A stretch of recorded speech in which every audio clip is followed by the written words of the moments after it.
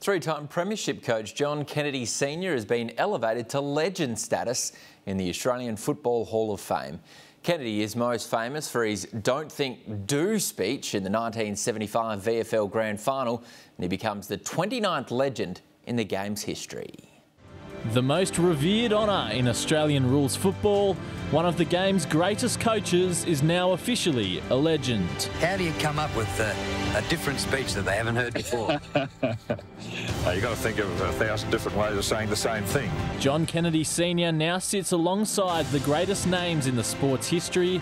He certainly isn't out of place. Run until you drop. The psychological limit is a lot closer than the physical limit. Remember, when you're tired and you think you can't go any further, you can. Do it and see how you go. Kennedy coached Hawthorn to their first ever premiership in 1961. He led the Hawks on 299 occasions, culminating in his final match in charge, a victory in the 1976 Grand Final.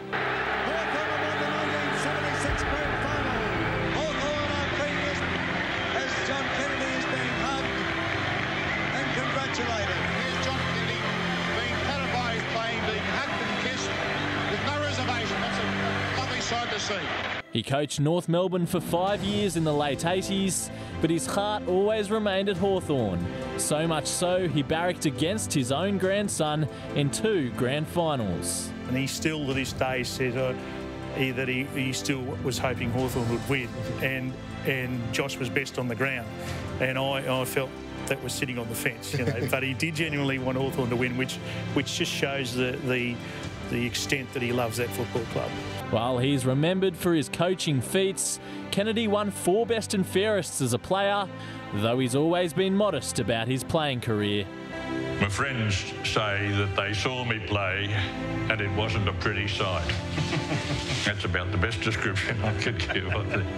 Only Alistair Clarkson has coached Hawthorn more times. Kennedy coached the Hawks to 5 grand finals and 3 premierships. His speech in the 1975 decider, the most famous in Australian football history. And at least do something! Do! Don't think, Mick! Don't hope! Do! At least you can come off and say, I did this! Or I shivered it! Or I played on! At least I did something for the sake of the side. Do! Act! Don't think, act! Eye on the ball! I'm game enough to tell you to do it. Are you game enough to back me up? Kennedy's words are legendary, but they're not what he wanted to be defined by. Don't talk too much. Set the example by your actions. I referred to it often, spectator agenda. Let us be judged by our actions. A winner or a loser, that's all there is to it. It's a mantra that's still felt at Hawthorn. There is a foundation. It's about doing and not just saying, and that was his ethos predominantly. That your actions speak louder than words, and then he has followed that ethos through his whole life. That's the foundation, you know, that we are known by our actions, and every player is expected at Hawthorn to do what they say. Actions over words. Don't think, do. You've got to have a go. If you don't have a go, you're coming off the ground. I'll finish with 15 men, but we'll have blokes who are having a go. Justin Edwards, Fox Sports News.